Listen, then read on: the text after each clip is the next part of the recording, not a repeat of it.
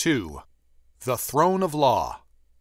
In Exodus chapters 25 through 31 and chapter 35:4 through 39:43, the law is given concerning the building of the tabernacle, that is, the tent of meeting. And let them make me a sanctuary, that I may dwell among them, according to all that I show thee, after the pattern of the tabernacle, and the pattern of all the instruments thereof, even so shall ye make it. Exodus 25:8 through 9. This pattern had to be strictly followed, without variation. When the ideal or symbolic temple of the future, that is, the kingdom of Christ, is portrayed through Ezekiel, again, adherence to the pattern is required. Ezekiel 43:10. This emphasis on the absoluteness of the pattern is spoken of also in Hebrews 8:5 and 9:23. Thus, first, the pattern of the tabernacle is given by God and is entirely His work.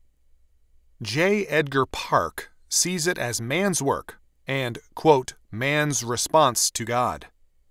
As the Creator made the earth for man to dwell in, so man must make a dwelling for the Creator, end quote. Park does not see this as a historical account, nor as revelation. This may be a pretty thought, but it is not true. The pattern and materials are required by God, and His subjects are expected to obey. When subjects build a palace for their monarch, it is not as a response to him, but in obedience to their king. This, of course, points to the second aspect of the law of the sanctuary. The tabernacle is more than a tent of meeting. Quote, it is the palace of the king, in which the people render him homage, end quote. At this point, a central fallacy of the ecclesiastical approach to the subject appears.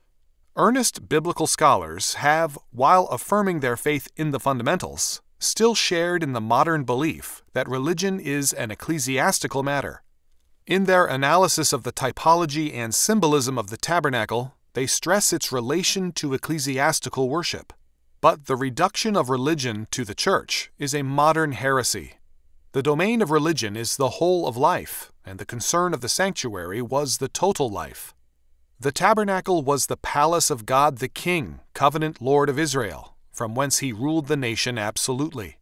Israel presented itself at the palace, not only to worship, but to be commanded in every respect and in every area. Third, as a result, there could only be one sanctuary because there is only one true God, one throne, one realm to govern. Since there was one law governing God's realm, there was one source of law, the palace. Because of the ecclesiastical point of view, it is difficult for men to see the tabernacle as primarily and essentially God's palace or dwelling place. For the church-oriented mind, it was primarily and essentially a place of worship. Even a moment's reflection will make this point clear. The law required all males to appear thrice annually at the palace. 3 times thou shalt keep a feast unto me in the year. Exodus 23:14. 3 times in the year all thy males shall appear before the Lord God. Exodus 23:17. Thrice in the year shall all your men children appear before the Lord God, the God of Israel. Exodus 34:23. It will be objected by some that these 3 feasts are described as quote-unquote holy convocations, Leviticus 23:4, and are thus clearly and essentially worship. But it is a serious error to associate holiness with worship. Worship in itself is not holy and can be blasphemy. Holiness does not refer to worship, but to God in all His ways and in all His being. Thus, all godly activity, whether it be in the home, field, court, church, or school, is holy activity. The quote-unquote medieval perspective, although corrupted by Neoplatonism, was still more biblical than the modern concept of the state as a profane and secular agency, that is, outside the palace of God and separate from Him. Because the monarch represented God's ministry of justice, and because he ruled as the vicegerent of Christ the King, the office of the monarch was thus seen as a holy office.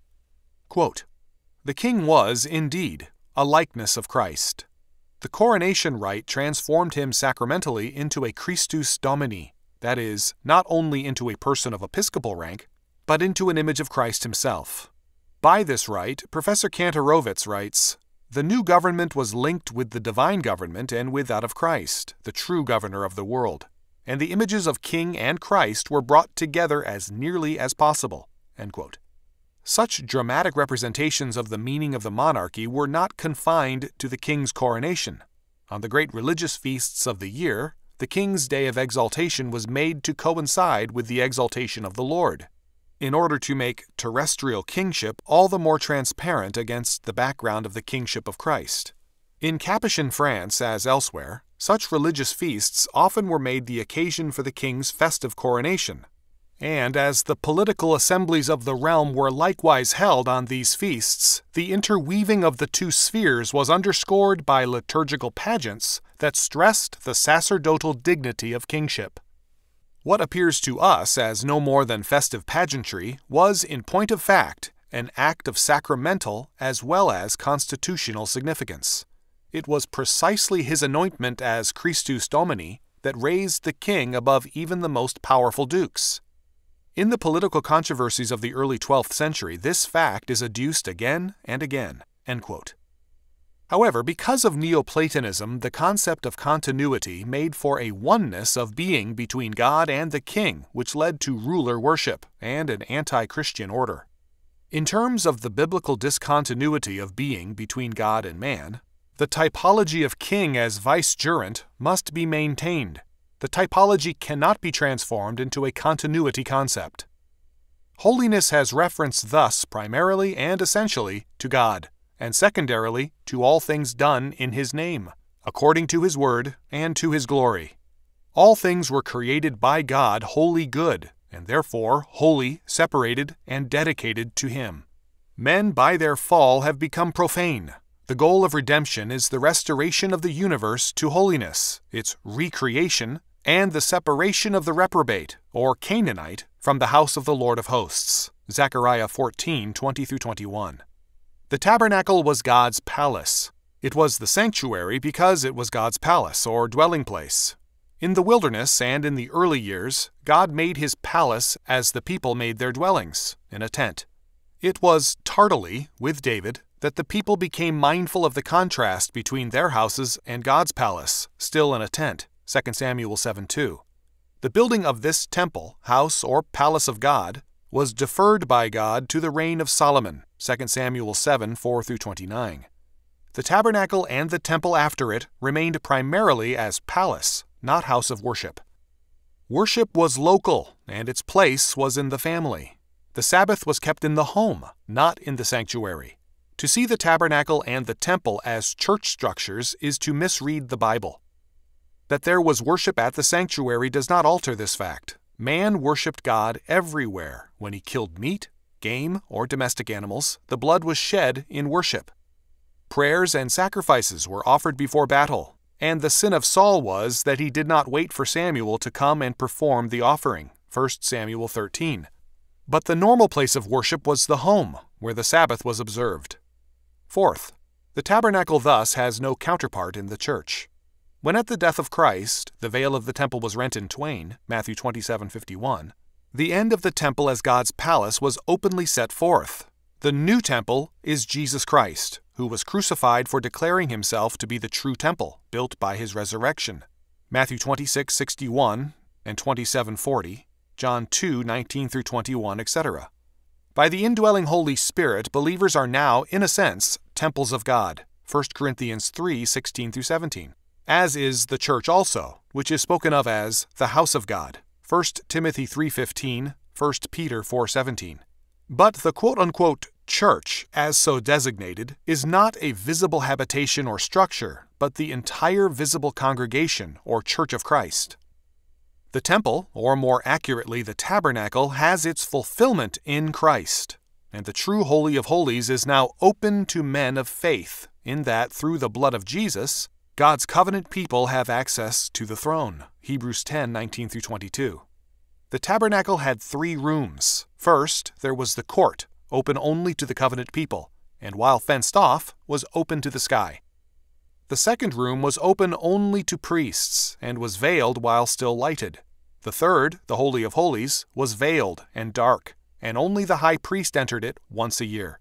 In heaven, God dwells as ruler of the universe. In the tabernacle, God dwelled in his condescending grace as ruler of his covenant people.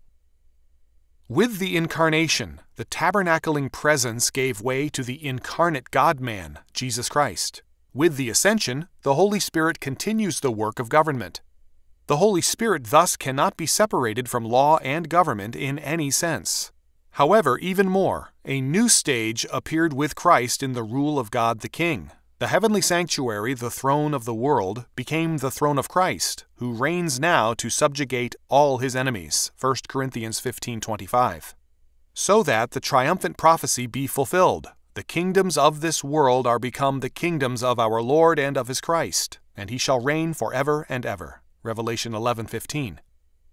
In terms of this purpose, the covenant men were told by Jesus Christ, "All power, all authority or dominion is given unto me in heaven and in earth. Go ye therefore and teach all nations." Matthew 28:18-19.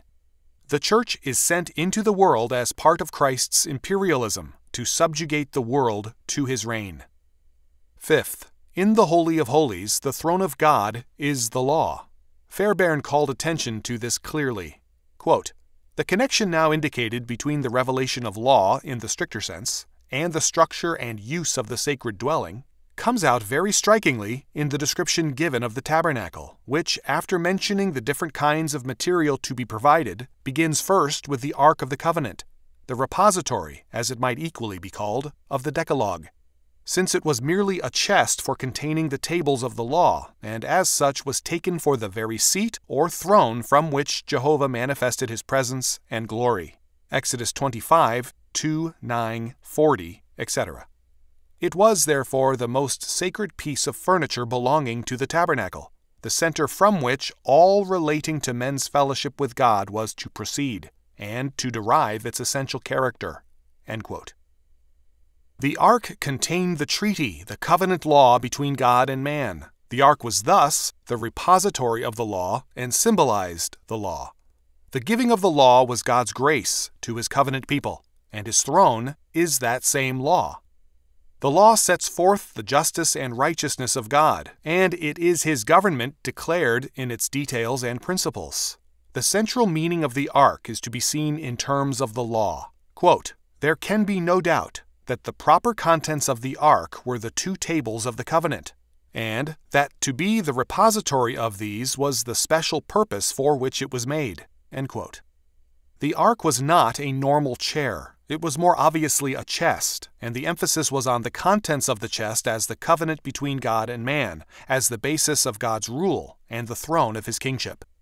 It does impossible violence to the kingship of Christ, therefore, to separate it from the law, or to see his work as the end of the law. God did not make the altar his throne, because the altar, however important, set forth atonement, the beginning of new life for God's people. The goal of atonement, of redemption, is the rule of God over a kingdom wholly subject to the law of the covenant, and joyfully so. This joyful submission to law was fully manifested in Jesus Christ, who declared, "Lo, I come to do thy will, O God," Hebrews 10:5-9, and who, as king, reigns in terms of a law he gave and he fulfilled. The tabernacle thus has a central significance to biblical law. It declares God's throne to be his law, and it declares that the throne of law governs the world. It is truncated and defective faith which stops at the altar. The altar signifies redemption. It sets forth thus the rebirth of the believer.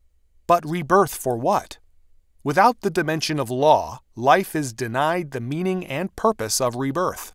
Not surprisingly, altar-centered faith is heaven-centered and rapture-centered rather than God-centered. It seeks an escape from the world rather than the fulfillment of God's calling and law word in the world. It has no knowledge of the throne.